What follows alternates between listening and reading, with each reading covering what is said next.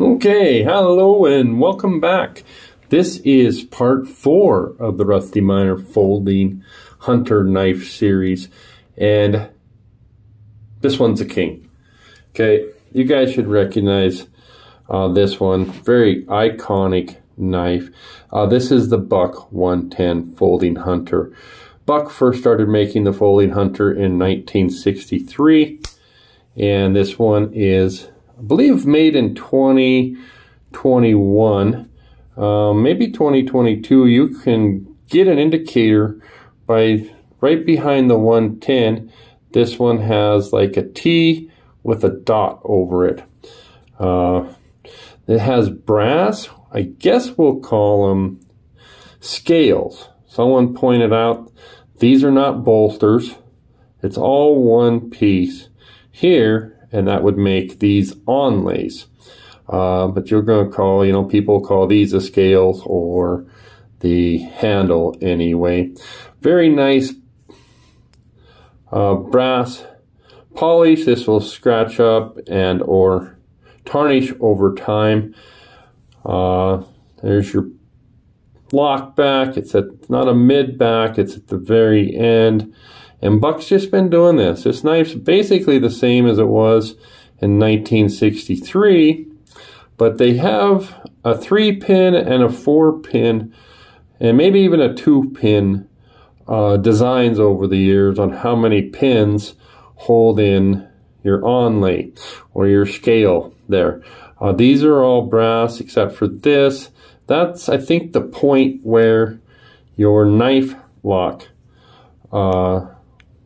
works off of. So if I depress this, you need something in here to open that up.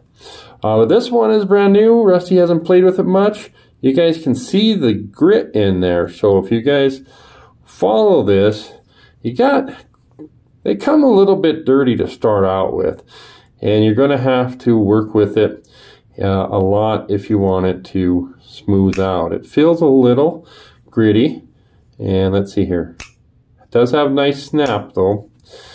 I want to talk about the handle for a second. So, let me shine up this side. 1963, they were originally, you would be seeing them using this. And this is an ebony handle. Okay. Somewhere along the lines, people started grabbing ebony irresponsibly, and they became that ebony wood was a threat. It was going to go extinct. There just wasn't enough of it, so they had to what they call harvest it sustainably, meaning kind of grow as much as they were using, if you will. So the Buck quit using it. I'm not sure the year, but I can tell you, probably for at least 35 years, they use what they call a dyno wood. And a dyno wood you're going to see on the other ones is like layers of hardwood. So you're going to see usually different strips of hardwood. That hardwood would be oak and mesquite. Trying to think, maybe a walnut or a hickory. And they just kind of pressed them together and glued them, and then they cut it off, and so you do get these nice, unique feature. But I sure like this ebony. If hopefully you guys are seeing what this is looking like. It's real black. I can see little tiny streaks of brown, in this particular model. But it's a really dark wood. It's a hardwood. Another guy said his fit and finish isn't good on mine.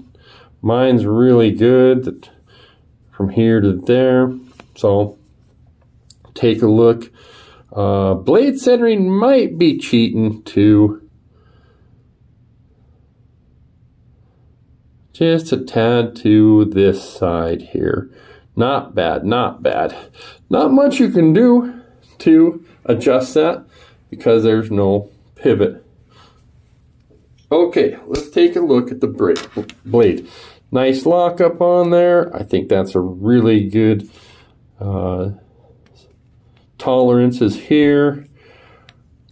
Very comfortable. Oh my word, that's very comfortable. 420 HC, that's got the Boss heat treat on it, and I would say that this is comparable. In fact, watch some knife testing on it. It's comparable to some of your 440Cs. So, hey, I'll take that. I like a 440C. It's a tough steel. It's not going to bend or break on you. And there's your clip point design. It's got a hollow grind. If you guys find these on eBay, I mean, this whole knife holds its value. It brings this practically new prices today when it's all beat up. So, very collectible, very usable. Just a nice knife. Let's see how we do here. All right, guys. Thank you, Buck. So I think there's a reason that this is one of the most copied knives in the world. Okay, Schrade did something that looks like this. Imperial. We got Puma knives. Almost any company out there, you're going to see the Buck Lockback. They're going to have some variation of that. And I'll even show you some here today. So we have the Kershaw. Kershaw probably did this knife to compete with the Buck. Okay, but they decided they would go a little different route, right? And they would do their synthetic handle. But take a look at that blade. 440A on the Kershaw, 420 HC. Normally I would take the 440A. In this case, I'm taking the 420 HC. You guys have already seen the Gerber.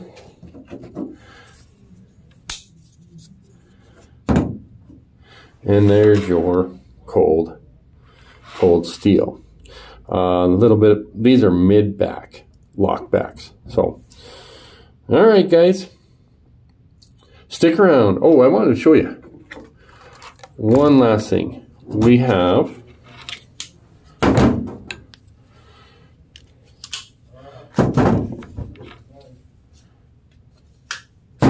we don't have any pocket clip for this.